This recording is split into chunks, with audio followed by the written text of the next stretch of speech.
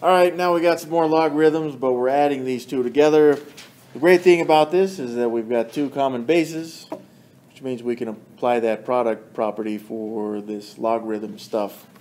So, in other words, I can change this now to be one logarithm with a base of 6, and I'm going to take what they were of and multiply them. So it's x times x plus 1, and this would equal 1.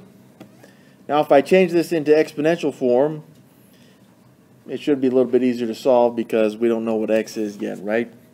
So in other words, I've got 6 to the power of 1 equals, I can distribute this, x squared plus x. And 6 to the power of 1 is just 6, so we don't even need the 1 there. Well, this is starting to look like a quadratic, which is great because in order to make it one, I can just subtract 6 from both sides. That gives us x squared plus x minus 6 equals 0.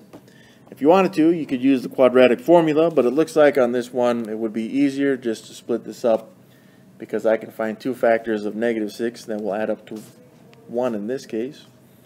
Specifically 3 and negative 2, which means I've got x equals 3. I'm sorry, not equals. It's going to be x plus 3. And then we got an x minus 2. All this equals 0. So to solve each of these, x plus 3 equals 0. If I solved it, I'd get x equals negative 3. And then I've got x minus 2 equals 0. And I would find that x is 2. Alright, there's a problem with one of the answers. And we did discuss this last time. If we were to put this in our calculator, log base 6 of negative 3, we can't have the log of a negative, right? We talked about the properties of logarithms, which is why we can't have the log of a negative. So negative 3 is not going to work out for us, which means that x is 2 is going to be our only answer, which again we could check in our original equation there.